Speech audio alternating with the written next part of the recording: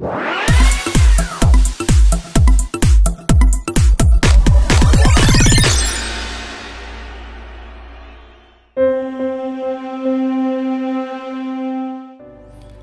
welcome to this modern lesson about the one-to-one iPad classroom. The aim of this tutorial is to give you an idea of where you might start once you find out that you have access to a one-to-one classroom. So what I wanted to introduce you to was a really simple way that you can test the waters, if you like, with what it's like when you have every student in your room with an iPad, how they can interact with each other and with you. So my suggestion is that we start with an application called Nearpod, which you may well have come across. So Nearpod allows you to create presentations on your laptop or computer. These can then be downloaded via the app onto your iPad, and you can have an interactive lesson with your students who will also have the app on their iPad. All of this will become more clear as we go along. What I want to show you first of all is how to create a presentation using Nearpod. I'm using a MacBook Air for this, obviously running Safari, and I am signed in to the Nearpod website. So once you've created an account, my account is a free one, so it doesn't have all of the sort of super high-end features that you can get, but for your average teacher this has got some incredible possibilities. So I'm going to hit create, and you can see I've set up a test here. All I've done so far is name it Modern Lessons. So double click on that, and you can see I've given it a name, and I have a first and second slide which are preset by Nearpod, and I can change those later. Okay, so I want to keep this simple but show you a good range of the functionality that's on offer. So if we open up adding a slide, these are your options. I'm not going to go through each one of these because some of them are relatively straightforward. But if I just want to create a new slide, I click on this and I can drag file types here. So the most common things would be a PDF or a zip file. So I've got something on the desktop ready, which I'm just going to drag in here. I'll upload the file, just take a little bit of time. And just while this is uploading, it's worth also knowing that if you had a PDF document, maybe a converted PowerPoint or Keynote, you could literally drag that into this area and it would create a slide by slide presentation based on your PDF pages, and that could be your presentation done. If you did that, it would be great, but you'd be missing out on some of the really positive functionality and interactivity of Nearpod, which I will show you very, very shortly. So that slide was added successfully, and there it is. Okay, but I don't want it there. I want it after my welcome. I'm going to add just a couple more slides just to show you a few features. I'm going to add a quiz. It's only going to have 2 questions, so let's call it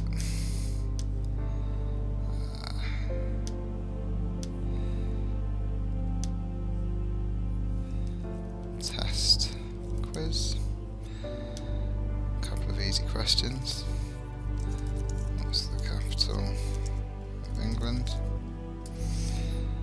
Answer Paris. And we just add some other options. Or London. You tick which one's the correct answer, so that is set, and you save. Okay, so it's a one question test. That's fine. So after the quiz, I want to also show you the Q&A, because this, I think, could be very, very powerful in the classroom. So you can set a really open-ended question. What do you think the purpose of this poem is? Okay, and now we need to select. There's more than one correct answer, and this is a manual answer question. So in our answer here, we again set this a manual answer, and if you want them to write lots, you can and say that it's more than 2 lines of text. So we save that, and that will be crucial later on when we go to the presentation stage. So there are lots of other file types that you could put into your slide. You can add videos that you've downloaded perhaps from YouTube, or you put together yourself. You can just add in more simple static slides, which work really well. Just drop another one in, and basically you can just piece together lots of different bits of information, and the idea is along the way you can actually gauge how your students are responding to the material. You can either test them then and there, you can get them to feed back to you, and the great thing about Nearpod, as you'll see when I show you the screenshots from the teacher and student iPads, is that there's nowhere to hide. Everyone involves themselves, even the quiet students who don't often participate in a class can get involved. So that's uploaded nicely. The only other thing I'll show you is you can add a draw it, which I love. And here you can give instructions, draw a plant cell, no such thing as a planning cell, have an empty canvas, and that is that. So again, you'll see how this works later. So I'm happy with that. Let's put the thank you at the end. There we go, press done. And then crucially, when you get to this point, you need to publish, because otherwise you won't be able to access it on your iPad. So my presentation is being published. Might take a few minutes, during which time I'm going to switch from my Mac to my iPad. So I've now switched to the iPad so you can see what Nearpod looks like in its app form. So I've logged in, and you can see here's my Modern Lessons presentation. So I tap on that and it will lead me to this screen where I will get a preview of the presentation. So this is the important part. I press launch and you'll see that a pin has been generated at the top of the screen, and at this point you would read out that pin number to your students, just so you know the letters are not case sensitive, which saves a lot of time. So whilst that's going on, your students are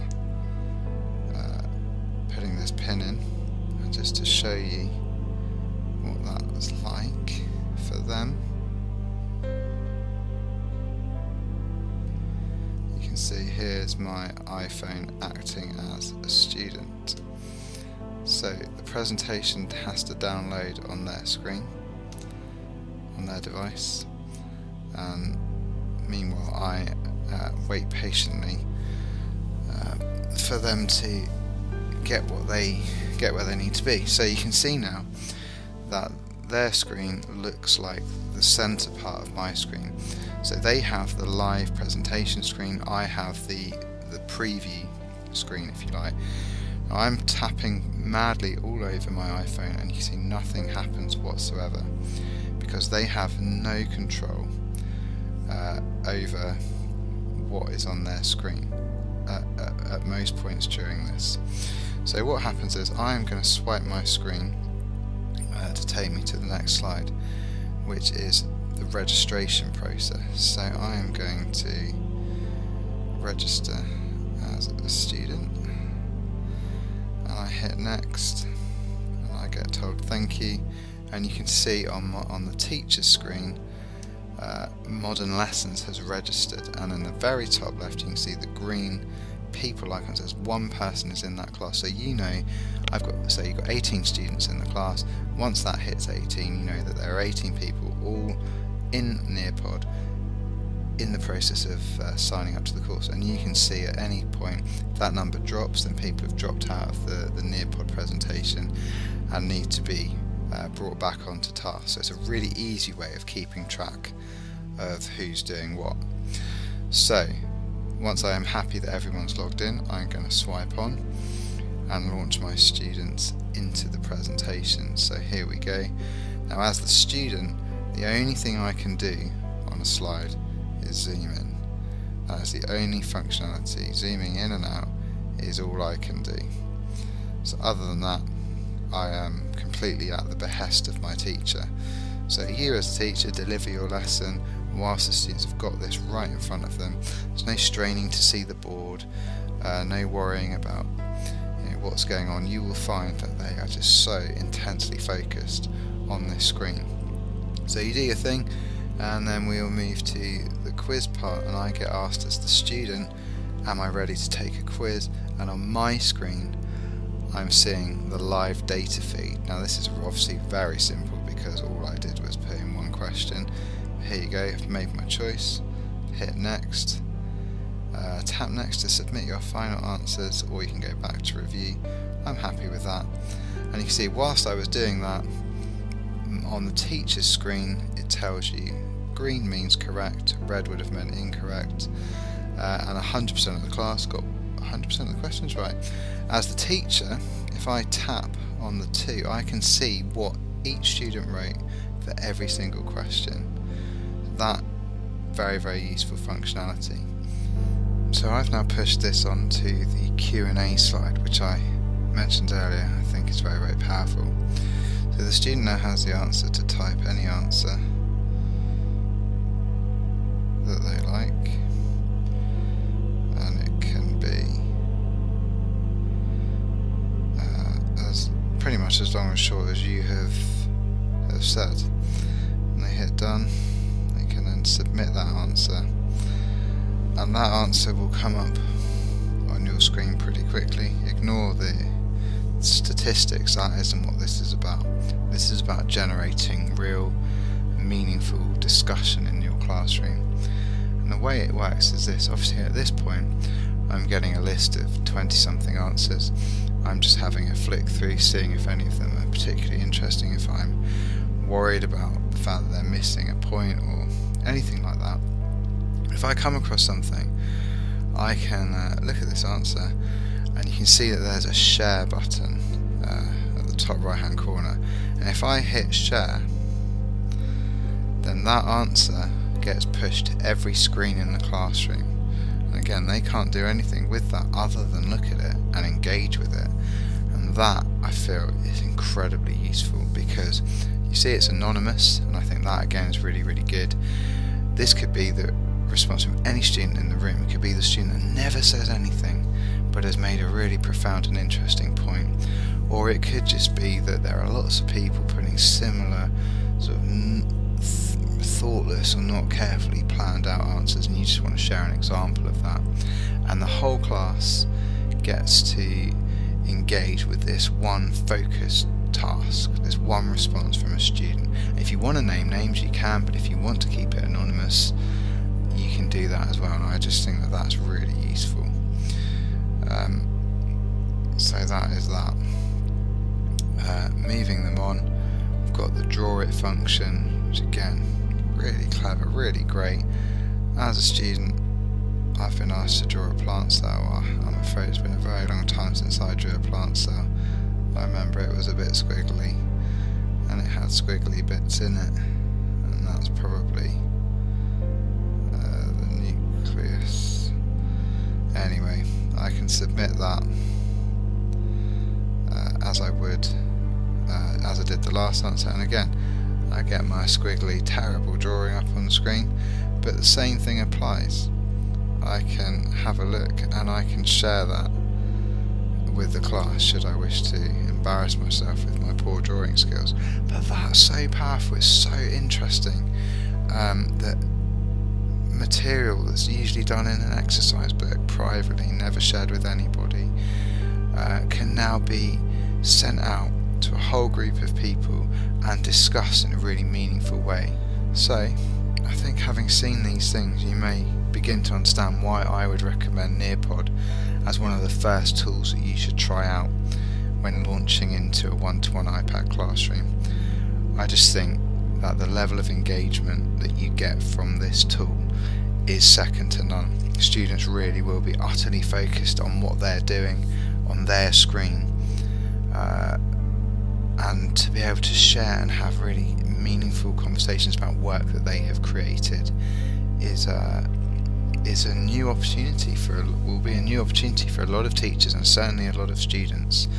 The work that normally gets done quietly in an exercise but can suddenly be exposed, I think in a positive way, and they can really get some feedback from that, both from you and their peers. And I think that is where Nearpod can really make the difference. So I hope that this gives you some idea of A, what the iPad is capable of, and B, what you could do if you were given the opportunity of having a one-to-one iPad classroom. Thanks very much.